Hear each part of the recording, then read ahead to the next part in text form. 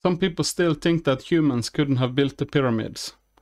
It will better be aliens helping them, or the pyramids is a testimony to our Lord and Savior, Amun-Ra. This is Brain 9 in a Vat YouTube channel. Buckle up. Hi and welcome to my channel. My name is Dave. All my videos are opinionated. This one will be listed in a playlist called Building My Worldview. This is not an educational channel, and I presume the audience have at least a rudimentary understanding of the topics and concepts I discuss. Today's topic is humanism, or more precisely, why I am an humanist. The next video will go more into details about my relationship to secular humanistic ethics and why I subscribe to that. I will also make a video about the concept secular and secularism. I have chosen to divide these three topics into three different videos because I don't want the videos to become too long. This is despite that the topics are closely linked together. And that said, I want to clarify that I don't recognize Renaissance humanism, and as a consequence, the interpretation of Christian humanism that draws tradition from that as related to modern humanism, as the term was described in the 19th century. These are two different things. I will not go into that distinction in today's video. About 15 to 25 minutes is what I'm aiming for my videos. Some will be longer and some will be shorter. By the way, there are Christians that are humanist in the modern sense of the word too. This is part of the reason why there is two different humanistic organizations in Norway. One, which I am a member of, that is specifically secular, Humanist Association. And one that is open to all as long as they share their core values, the Humanists.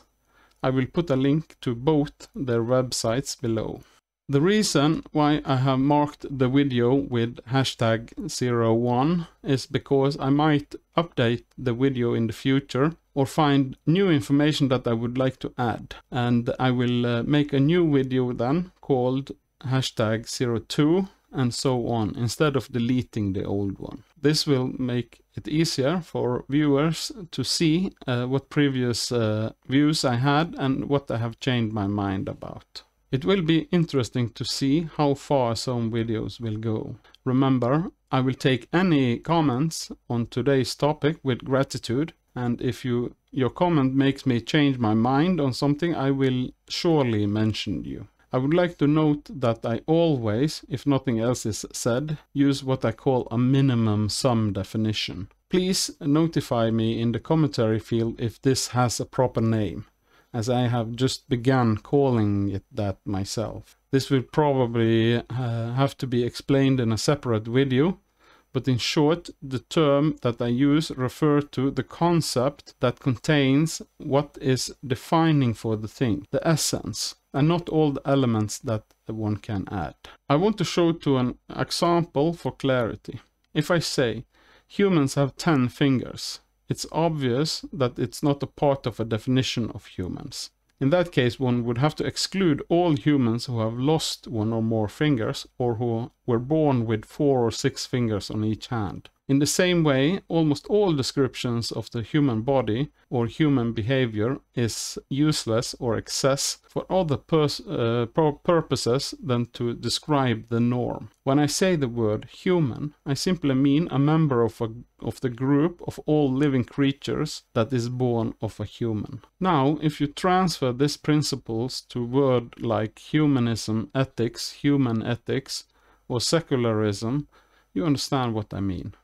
When I say that I subscribe to secular humanistic ethics, what I mean is that my ethical view falls into a category that essentially fits with that description, nothing else. I have seen that this kind of definition is what most people accept exemplary with theism, a belief in one or more gods, but not with exemplary socialism, where many or most people will think of one that they know about of many complex and often conflicting political structures. As I said, types of definitions and the minimum sum definition need further elaboration, but for now, let's get into the subject matter. Humanism. Remember, I don't want to waste time explaining what it is other than a short explanation of where my views may diverge from others. I am a member of the Human Ethics Society of Norway,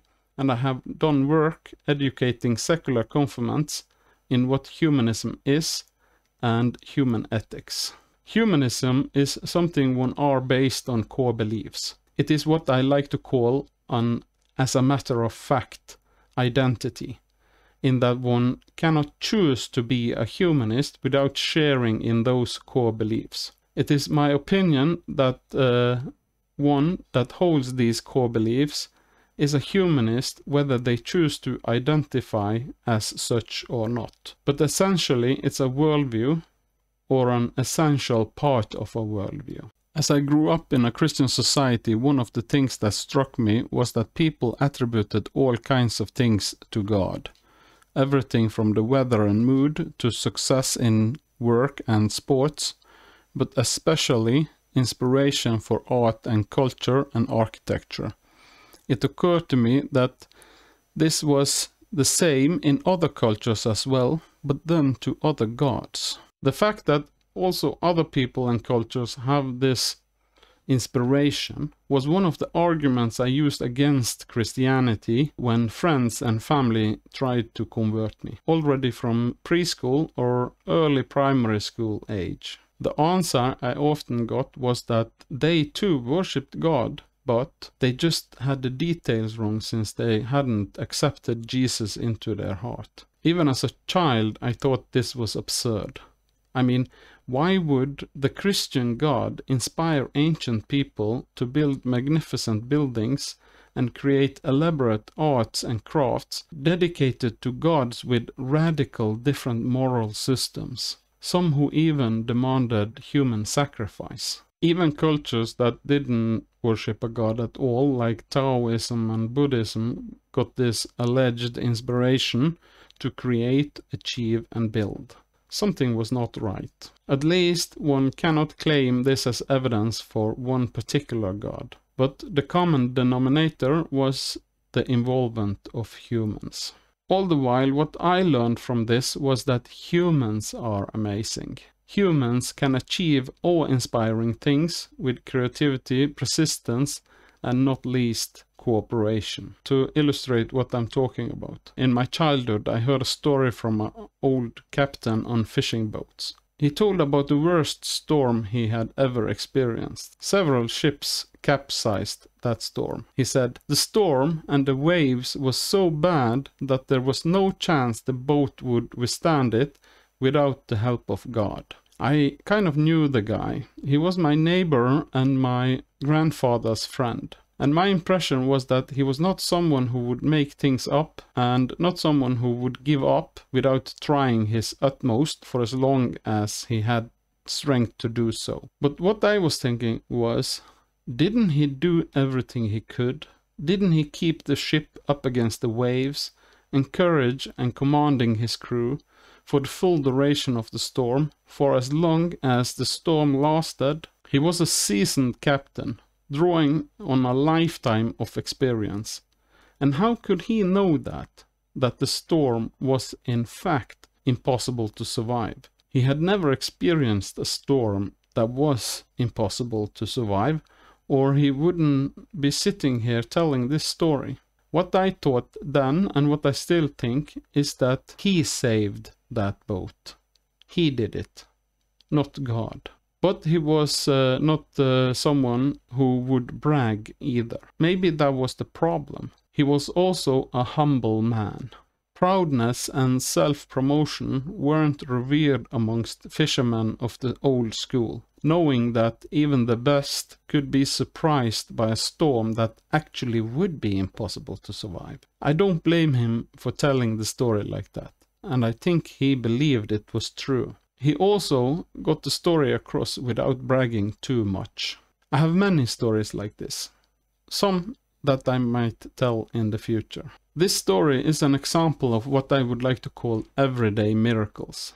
They involve all kinds of alleged divine intervention in everyday life for individual people, including everything from the divine entity helping someone finding their car keys, which have become somewhat of a cliche, to healing and helping the boat getting through a storm where many others didn't. Where I grew up, some people would attribute to the divine almost everything they experienced. If it was slippery outside, God helped them not to fall. Even tragedies like a child dying from cancer was by some given a twist so that one could think of it as something good. God saves the innocent from the world before they get corrupted, could be one of them. I remember sitting at my grandparents' house listening in on such a conversation. There was some neighbors or friends that talked about a child that had died, which I didn't know. They took turns saying things like the comment above, while the others were nodding. I think it was Jesus took him home with him to heaven. That was the last word. I have to say, I don't blame them for doing this. They had lived through hard times, and the coast of Norway was a rugged place to live and survive. When I studied my family history some years ago, I came across an island where at least 1 out of 3 of the male population came away at sea as their cause of death in the 18th and 19th century. Sometimes this also led to tragedy for the whole family when they lost their breadwinner at sea. It is easy to see how they needed something to keep them from losing hope completely. But I didn't understand this as a child. For me, it just sounded like they made it up as they went. I didn't see it as malicious though, but I could not understand why they didn't realize that the child dying was a tragic and unlucky event. Both then and now, I see their religious not as harmful. Quite far from it. They were also pragmatic about what works and what don't. They had to be, living in a so unforgiving nature. As I said above, the captain would never give up the fight in that storm. He probably, if I knew him right, thought about the crew and their family the whole time. And it's not like my grandparents didn't and their friends wouldn't have done whatever they could to save that child or to mediate its suffering. As a child, I just took notice that their explanation didn't match how I experienced reality. Today I wonder, if they had a realistic worldview, would it have made a difference? Would they have been better off or worse? Here's what I think about it today. The whole societal structure was legitimated by an interpretation of Christianity, and the system was in many ways abusive and suppressive. Yet people found their ways to interpret their personal religion so that it would help them in their daily struggle throughout their lives. I don't think they as individuals would be better off as atheists or humanists. I do think they would have been better off in a society based on secular ideas, even if they were all Christians. I believe in luck and bad luck. I don't hold a deterministic worldview.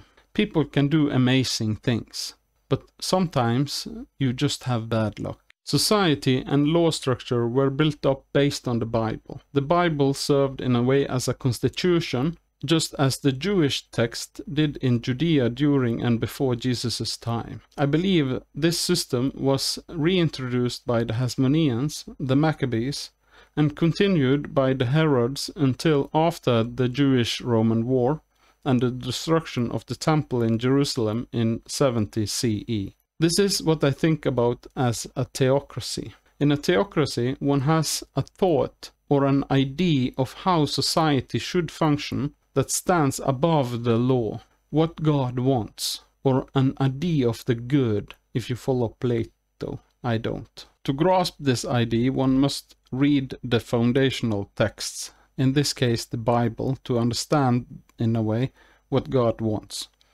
Everyone who is to have governmental or judgmental powers must have understood this idea and when they can control and judge intuitively based on pragmatic adaptation to local conditions. But if those who govern and judge have not understood this idea, their personal biases comes to its fullest. In this case, the system is doomed to be corrupted, which I believe that we see clear signs of in the Catholic Church before the Reformation in the 16th century, and even worse in the Reformed areas after the Reformation, especially after the kings made themselves head of the Church in the 17th century. Theocracy stands in contrast to both despotism and bureaucracy.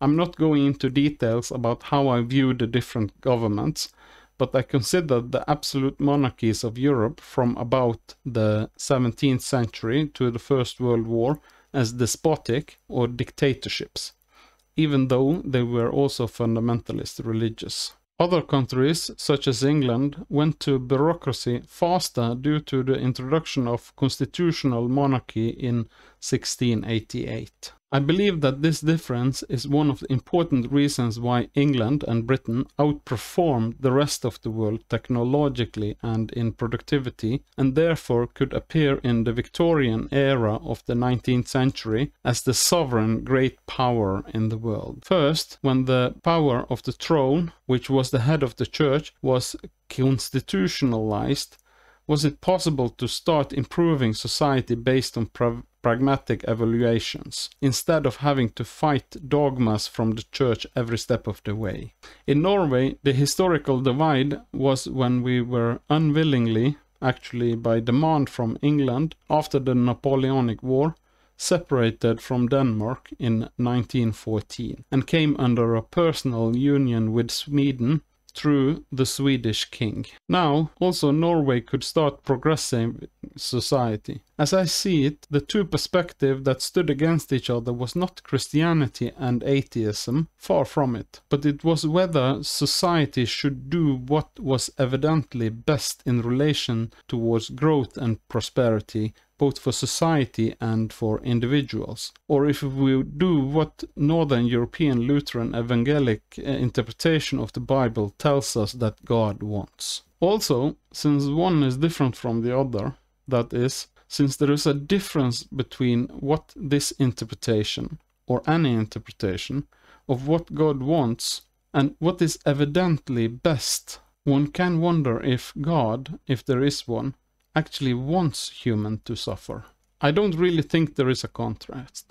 What I think is going on is that the Bible is not and was never written to be interpreted literally. I think the Bible, or at least the Old Testament and the Gospels, was written with the intention of communicating a core idea, like I mentioned above, which is intended to serve as a foundation for a pragmatic and progressive theocracy. But this is notoriously misunderstood by fundamentalists. This is something that is evident by the sheer number of different interpretations that exists of what the Bible is telling us, and consequently what God wants. The number of different Christian denominations is disputed, but some sources say around 45,000 globally, and many of these hold vastly conflicting views. Not that the same kind of division can also be seen in other religions, but I talk from a perspective of Christianity, since that is the religion I have grown up with and know the most about.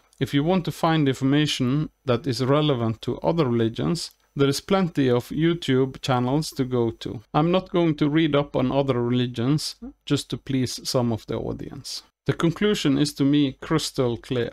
There is simply no clear message that can be derived from the Bible. The Bible is not a source from which we can find out how we humans should live together. And the only rational conclusion is that whether there is a God or not, we humans are on our own when it comes to organized society. And therefore I am an humanist. One of the things I hope that I have got across in this video is that to me humanism is not some theoretical idealistic thing that I have read in a book. It is how I see the world around me every day. I see amazing, creative, compassionate people struggling, fighting, loving and creating. Christians, Muslims, Jews, Hindus and other religions, but we all are humans. And that's basically what we have in common and what makes us understand each other's struggles and what brings us together. I love to be right, and that is the reason why I want you to correct me if I'm wrong. This counts for all my videos. Please write a comment below or contact me with some of the contact information I provide in the description below. Especially, I hope to hear from you, as I said, if you think I have said something that is factually wrong. Wikipedia should be a sufficient source for most of what I'm saying. If you're struggling to find sources for anything, please notify me in the commentary section and I will get straight to work to providing it. Thank you for the view and have a nice day.